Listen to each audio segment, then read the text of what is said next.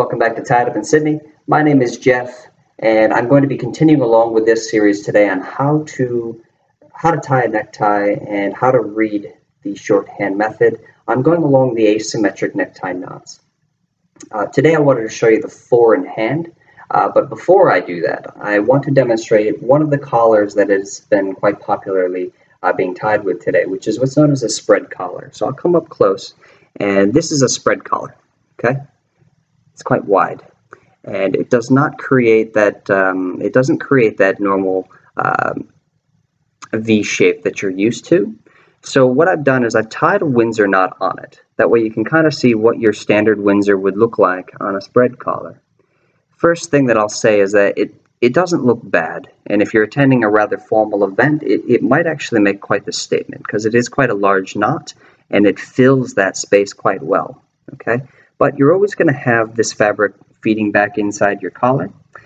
You're always going to have that no matter what necktie knot that you tie. So an asymmetric necktie knot, because it's not, your Windsor's not being complemented by that V, right? You have an equilateral triangle here, and then you have something, a collar that is more asymmetric. So an asymmetric knot might actually suit that collar a little bit better. So I've gone ahead and I've put the steps down below here on how to tie the asymmetric fore in hand necktie knot. And you'll notice the first move is left into the diagram. What that means is your tail is going to be coming in, your blade will be going out. So left in, that means your starting position is going to be the seam side is facing in. The length, though, there's 5 moves in this particular knot, so you're not using, again, like the small knot of the Oriental knot, you're not using a tremendous amount of fabric. So again, width of your neck and the length of your tie is going to impact on the starting point. For me, it'll be just past my rib cage. Left into the diagram. Switches hands now. Right comes out of the diagram. Left comes into the diagram. Center out.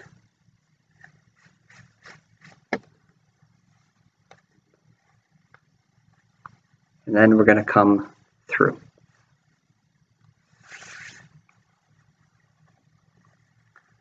Tighten it up just a bit. Pull that through. Tighten your tie.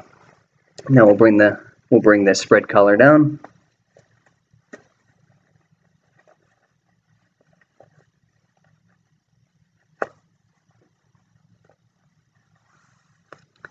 And there you have it.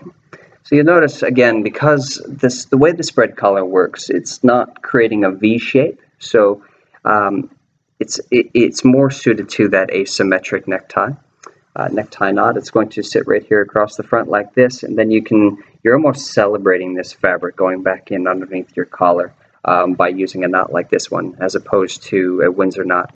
Thanks again for tuning in to Tied Up in Sydney.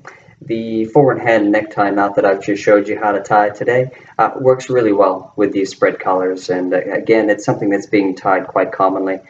They are great for slightly less formal events, but I think that they also work in the boardroom. Again, this is something that you can wear almost anywhere. And again, the fore in hand knot is going to be good with this type of a spread collar. And it's also good with that pointed collar that I had on the Oriental knot, the small knot video. Again, they also work better with your knit neckties as well. So if you have any knit ties, that fore in hand is a great knot to tie. Thanks again for tuning in, though. You can click right down here so that you can subscribe. You won't miss out on anything. Right over here is this series, so you can see the shorthand model, how to read, how to tie a necktie, the different steps.